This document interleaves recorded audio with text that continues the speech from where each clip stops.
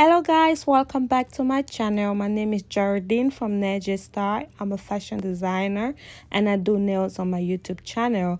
Today's video is on sewing. I'm going to show you step by step how I skirt and sew this beautiful chiffon top that I added some African print on the waistline to create some elastic to make it look fitted on the waistline. So stay tuned. I'm showing you details on how to sew this. Alright, these are the fabrics I'm going to use, my red chiffon and an African print from Woodin le Créateur. And I'm just going to fold the fabric edges to edges as you see, and then I'll fold it again in 4. So guys, I'll bring the tape measure closer so you can see what measurement I'm working on.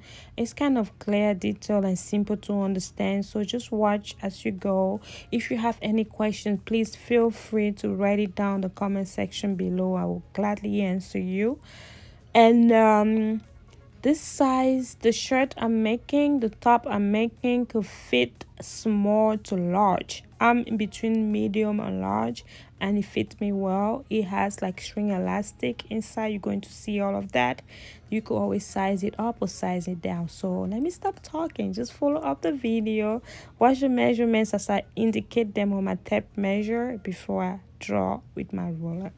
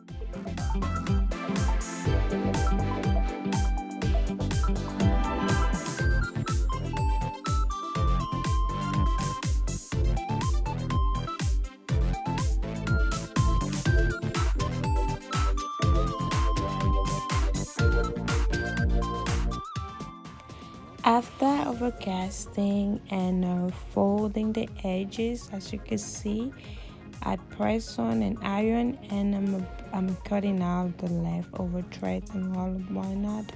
So now I'm gonna work on the waistline. I'm gonna bring in the African print. I'm gonna use like a string elastic to like make the waistline fitted.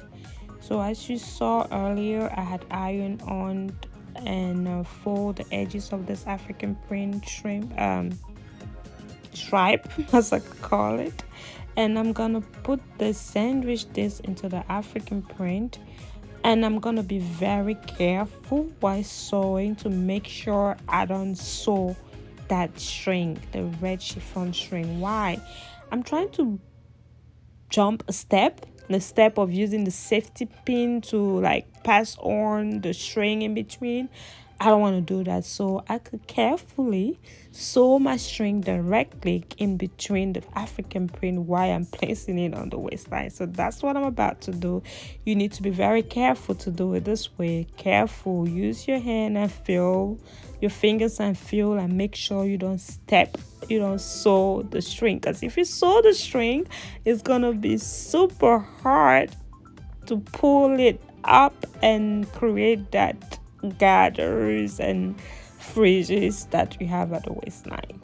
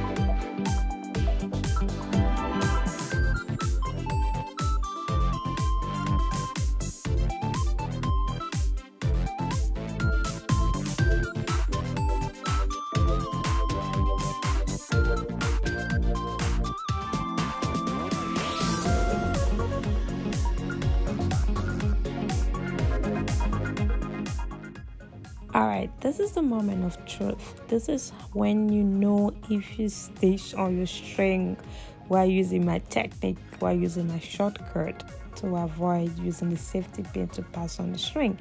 So far so good. I could pull the string. It's not like stuck somewhere, so I didn't stitch on the string. So I'm just gonna go around, adjust it, and place it how I want it to be. Like, I'm gonna focus more on the back to have that fitted, to have my back more fitted and have that curve in the back. You understand what I'm saying? So just keep watching. It's almost done. I'm just gonna give you a little finish of buttons. I'm gonna put like a string on the neckline and buttons, sew on my 2-hole purple buttons. So, and that's about it with my shirt.